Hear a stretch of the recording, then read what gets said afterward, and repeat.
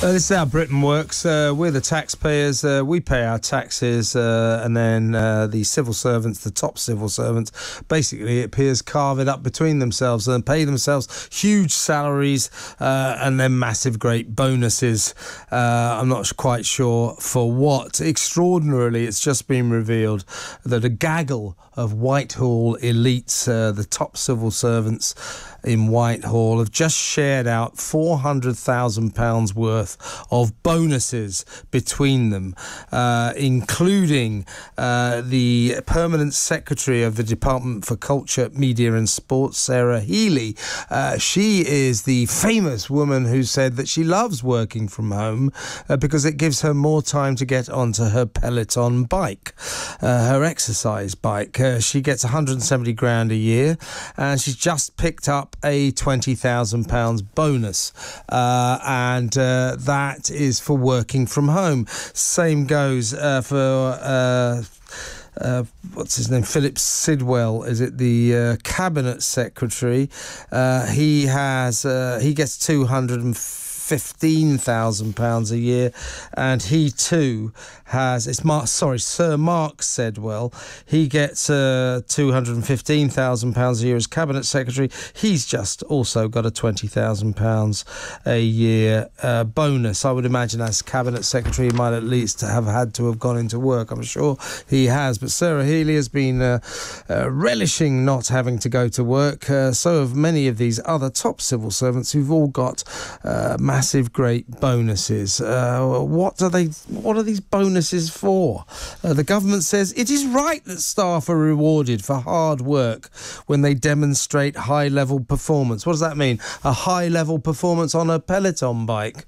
She's getting really good scores or something. It's extraordinary. It's extraordinary. These people are paid too much in the first place, and now they're getting great big bonuses and they're working from home. For my mind, this borders on corruption. Let's talk to the research director at the Taxpayers Alliance, Duncan Simpson. Good evening, Duncan. Evening. This is extraordinary, isn't it? It is. Unfortunately, we do see this year after year. Civil servants, the very top civil servants, the permanent secretaries like Sarah Healy, who runs a department, not just them, but other senior civil servants who sort of run sort of sub-departments within them.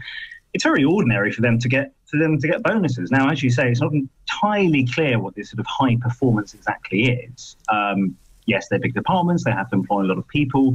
Of course, they need good practical skills to do that. I'm not saying they're lacking abilities. I'm not saying that. But, let's look at the overall picture for civil servants. So we know that the pay premium, if you work at the public sector versus the private sector, is about 7%.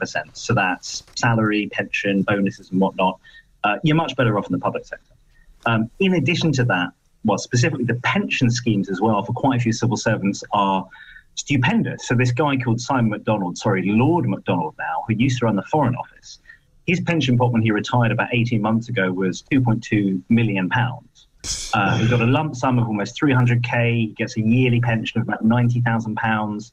There are many other civil servants who are recently retired or soon to be retired who are in that kind of position. So these guys are already in a particularly good position. And I think one of the arguments which the civil servants, the government might say in response to this is that, well, we need the best people. We need to attract the best people and retain the best people because otherwise they would go into the private sector. I don't really buy that argument. I mean, ultimately, we're told that a lot of people would go into the civil service and public sector more widely, do this out of a sense of public duty. And I think that's obviously a very good reason to go and do that. And so necessarily the desire to have the very top pay packets compared to your mate who you left university with 30 years ago who might be earning £500,000 in the city as a lawyer, that kind of appeal just isn't there because you're there for ostensibly good reasons to help the public and do what you can in that kind of job. So I just don't buy the kind of defence which the government puts out, this government and previous government puts out to try and defend these kind of bonuses. It's a bit like the BBC, isn't it? The BBC pays its alleged stars massive, great amounts of money and executives because it says, if we don't do this, they'll be poached by the private sector. The private sector wouldn't come near to paying this amount of money that the BBC does. And I think that goes the same for the civil service. My dad was, God rest his soul, was a sort of middle to high-ranking civil servant. And the deal then, in his day, was this. You had a very secure job. He was never going to get laid off. And he had a really good pension deal, final salary pension deal.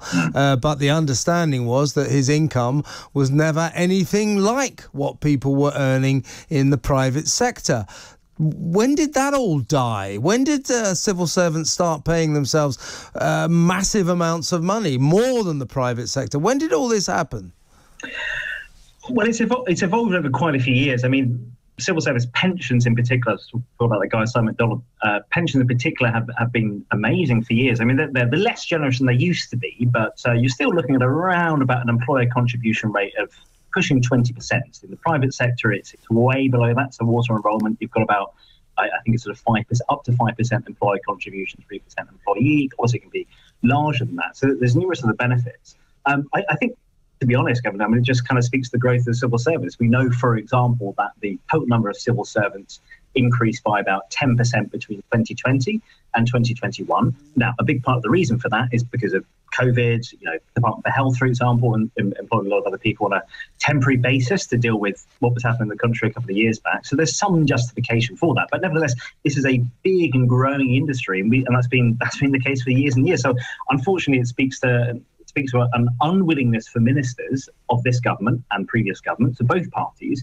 to actually address the issue. And until they really grasp the nettle, I don't think that's unfortunately going to change. I think also fundamentally, ministers, even though it is in their power to fire senior civil servants or junior civil servants who mess up and make huge screw-ups time and time again, they generally don't do that. I mean, one interesting idea that the government might want to pursue is to make it much easier to fire senior civil servants. For example, a new minister could come into their department and say, basically fire all the senior staff and make them reapply for their jobs, and that would kind of reassert the position that, well, actually, ministers and Parliament are actually in charge here, and it's not civil servants who are running their own ideas and their own fiefdom. And I think that would really, hopefully, sort of rein in some of the pretense that quite a few of these senior staff and departments have. I'm not pointing the finger at any particular individual, even peloton riders, because this is a culture that has increased over the years. But I don't think there's one single person who's responsible for it. But the way they're being paid now, and these bonuses, carving up taxpayers' money, it borders on corruption, doesn't it? I think, unfortunately, it does increase it. I mean, the actual boring technical stuff. So there's one civil servant in departments, the permanent secretary, who is the accounting officer. So they sort of sign off the accounts, or sort of approve the accounts. And look after their mates, right? Exactly. So in theory, and just in theory, Kevin, they're responsible department. So they'll have to go to the parliamentary committee, or they'll have to explain them their actions, what they've messed up, what they've done well, and so on and so forth. But basically, everybody below that in a government department doesn't really have that kind of accountability. Now, obviously, they have to respond to their ministers and run errands for their ministers and actually do delivery for them. But broadly speaking, there isn't a spotlight on good performance as well as bad performance. I think, as with many things in all areas of government spending and taxation that we look into, Sunlight is the best system effective. Without that kind of accountability, that kind of open accountability of what people are cocking up on a daily basis, we're not going to know exactly who is responsible for some of the worst errors in our civil service, unfortunately. Yeah, it's extraordinary, isn't it? It's not like the civil servants, are sort of bastions of brilliance. They seem to, as you said, they screw up on a regular basis, but they're getting nicely remunerated. Good to talk to you, Duncan. Thank you very much for your time. That's Duncan Simpson, Research Director at the Taxpayers Alliance.